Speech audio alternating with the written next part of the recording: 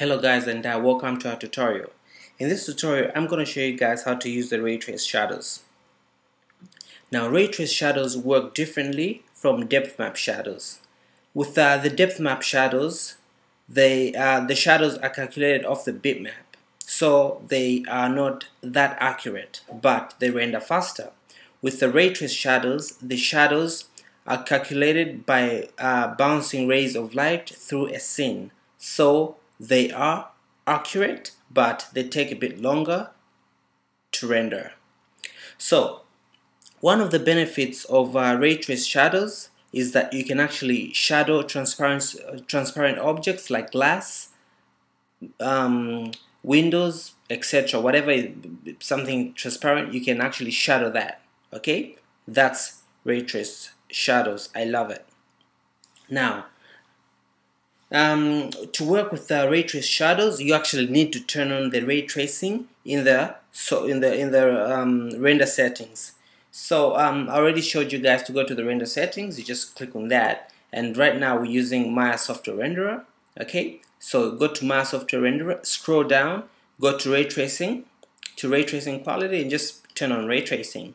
That's it, will be turned on. Now in this tutorial I am going to use Spotlight, just like the previous tutorials. Then go into orthographic view. No, don't do that to me. Alright.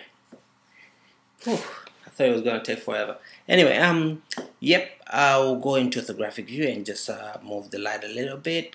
Remember that I am actually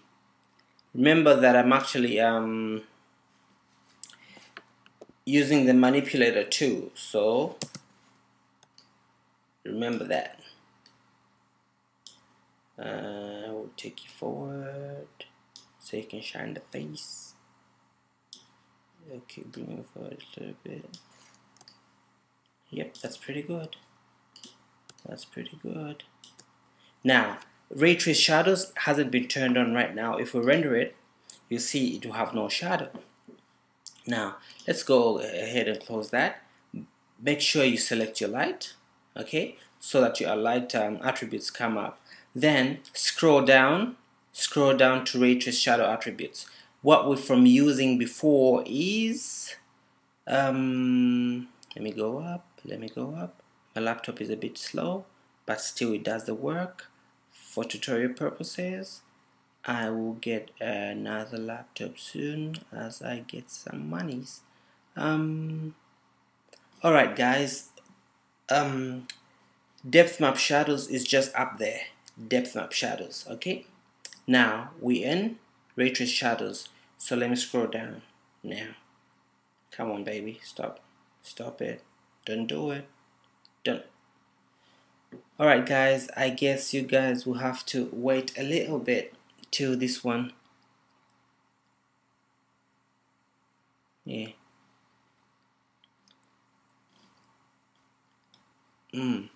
Yeah, anyway, my laptop can be a little slow because Maya needs more than this laptop can handle.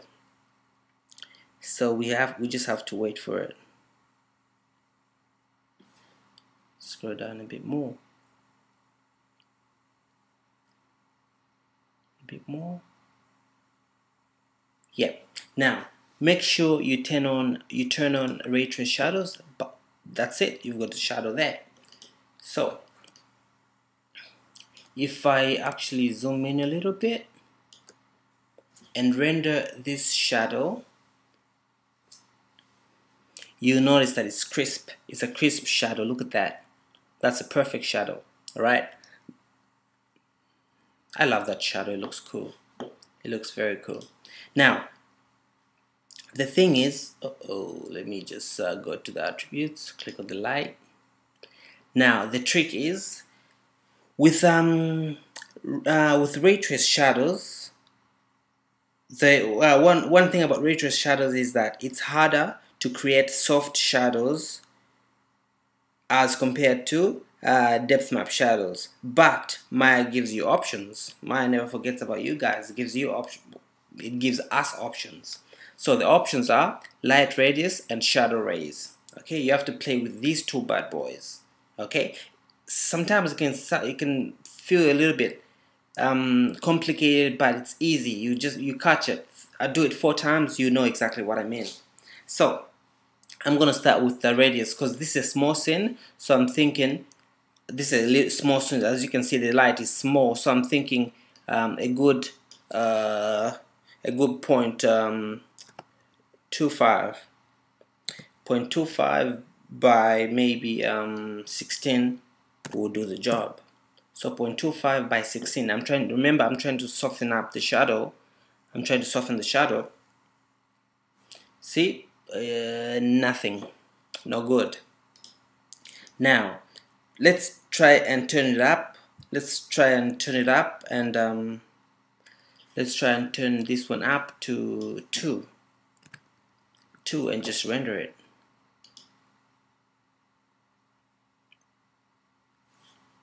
See, it's good. It's got like softer edges. But now remember, these units that I'm using are in Maya units, and depending on the scale of your scene, you have to use either now let me rephrase this one. Depending on the scale of your scene as to how big you want the light radius to be. If your scene is big, you will need a higher light radius. So that's just how the rule is. Alright, let's close this. And let's bring the shadow rays to something as ridiculous as 1. Okay, let's go ahead and render it. See, now after rendering it, you can see it's grainy. It's just way grainy. This is not a realistic shadow. It's way too grainy. Let me just render it. See, it's got grains around it. That's not cool. We don't want that. So we're gonna close this one and bring it up 2 by, let's say, something between 8 and 10, whatever, 8. Bring the shadow rays to 8. Okay, then render it. So this modifies that effect, the grain effect. It modifies it and makes it a bit more, puts in a bit more into the grains to make it blend in a little bit. However, the higher the light radius, the shadow, the higher the I can't even get it right. The higher the shadow radius, the more the higher the light radius, the more shadows you will need, the more rows of it. So if I bring this one here, the higher the radius, the more shadow rays you guys are gonna need, because you need to fit it in all together. Okay, but when I was at school, I was taught that in 3D, in CG, 3D, whatever it is you're doing, if it looks good, it is good, and I abide by that rule and I believe it. So if it looks good, if you're happy with it, it means it's good. So let's go ahead and play with it a few more times. Let's bring up the light radius to something as 8, just like that one. Match it up, 8. So remember, they're all the same. Okay. Now the shadow. Now the shadow is soft. Yep, fair enough, thank you. But it has stippling around it, these little dots around it, and that's still not good. So we're gonna bring the shadow rays a bit more higher, because we want to fix it. We want to bring the shadow rays a bit higher. We're gonna double this. We're gonna double it to 16. Let's see how that works out for us, guys. 16. As you can see, it's actually taking longer and longer. The more shadow rays I add, the longer it takes.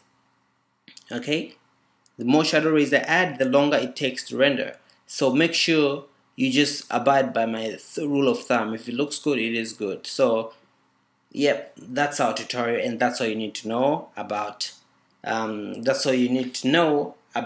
Raytrace shadows. So I hope you enjoyed this tutorial, guys. If you're not subscribed, please subscribe. I've got a donation button at the bottom. if you, yeah, I've got a donation button at the bottom. I'm working on buying a new laptop so I can put in more better tutorials without these things slowing down. But if you can't do it, you can't do it. Don't stress. So that's our tutorial, guys. I hope you enjoyed it, and I'll see you in the next tutorial.